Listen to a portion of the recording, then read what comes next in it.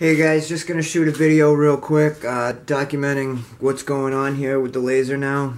I made a few videos before with I had an issue with the power supply.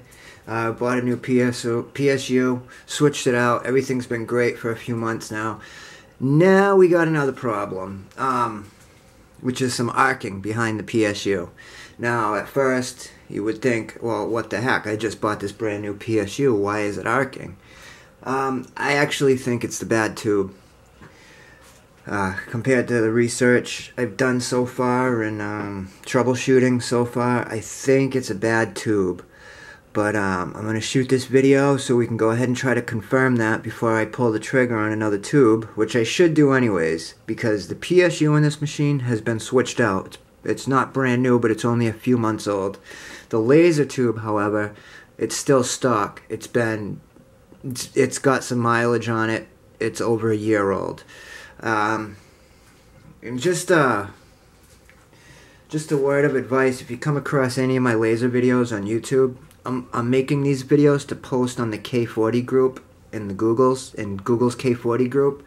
I strongly encourage anybody that wishes to learn more about these lasers to join the G+ group, K40 lasers. Believe that's what it's called, but that's where I'm posting my laser videos and getting a lot of feedback over there. We got some really good guys in that group that know a lot of things about this. So now let's we're gonna power it up. Okay, I'm gonna keep the light off because I want you to see the arc in here. All right. Now this is what happens.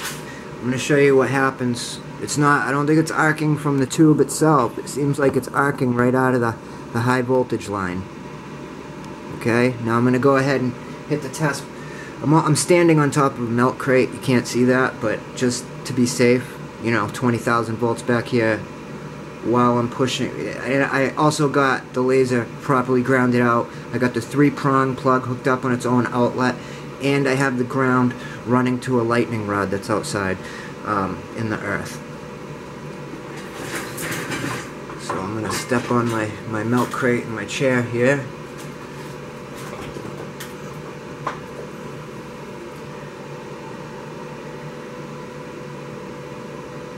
You know what? In fact, I'm going to do this. Can we still see in there? Yes, we can. Alright, here we go.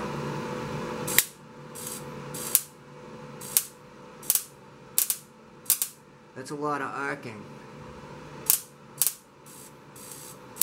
Alright, I'm done. I don't want to do that anymore because I don't want to cause more problems than I have right now until I find out exactly what's going on.